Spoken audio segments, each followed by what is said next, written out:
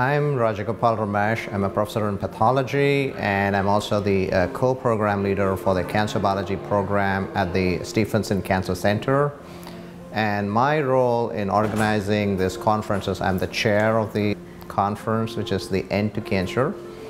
The full form of this cancer conference name is Emerging Nanotechnology and Drug Delivery Applications for Cancer.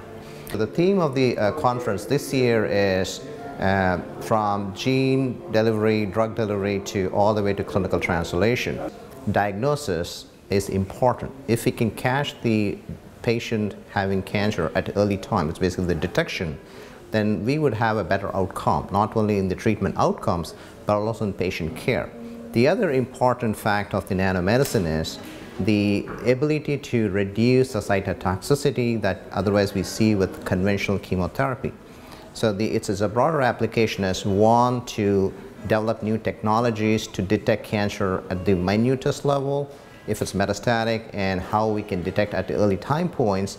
That gives oncologists and surgeons to come up with better treatment decisions and give a better quality of life and treatment outcomes to the patient. My name is Wei Chen. I'm the professor of biomedical engineering and also the dean of the College of Mathematics and Science at the University of Central Oklahoma. And cancer is everybody's dream.